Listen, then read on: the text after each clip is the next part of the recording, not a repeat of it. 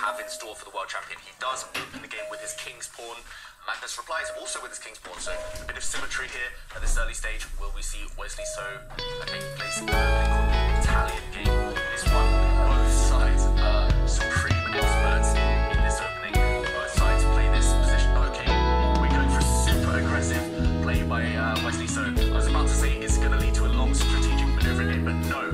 White has gone straight on the attack. White has actually won a pawn. We call this the fried liver attack. At least what White was trying to do is the fried liver attack. And now White is a pawn up. Had to retreat a mission there, but look at this. This is crazy. Black has a knight on the edge of the board. White has a knight in black's half. White already a pawn up. Anything can happen here. It tends to end up quite chaotic in these type of positions. It's tricky now, like Simon the other day, talking about chess and fishing. Look at you bringing up an opening called fried liver. It's true. It is true. Fried liver, and we do have some really weird names for openings. That's not the worst one, actually. What is the worst one? The monkey. The monkey's bum. The monkey's bum. So the Frankenstein Dracula attack. Yeah, and the Halloween gambit. Yeah. Okay, while playing is normalized slightly, but wow, look at that. Magnus Carlsen giving up a second pawn. Magnus Carlsen, both sides going on the attack here. Magnus Carlsen pushing forward. His pawn's on that right hand side in front of his own black king. Magnus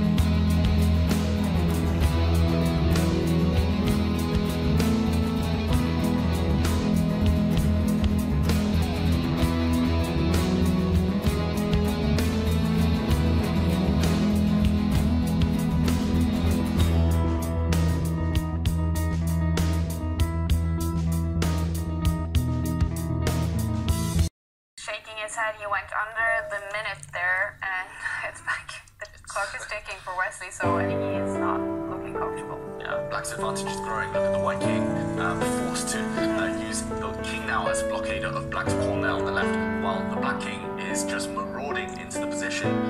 Black's king is going to do the dirty work, grab all those pawns on the right side, and Magnus, he's going to get killer pawns on both sides of the board soon.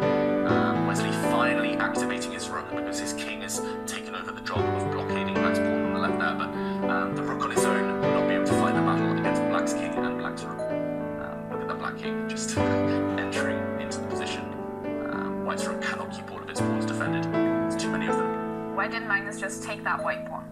Good question, Kaya. I would have taken it. I think it's just a matter of taste. He's going after White's corner pawn there on the right first. Okay, he could have grabbed a pawn there, but and Wesley So resigns.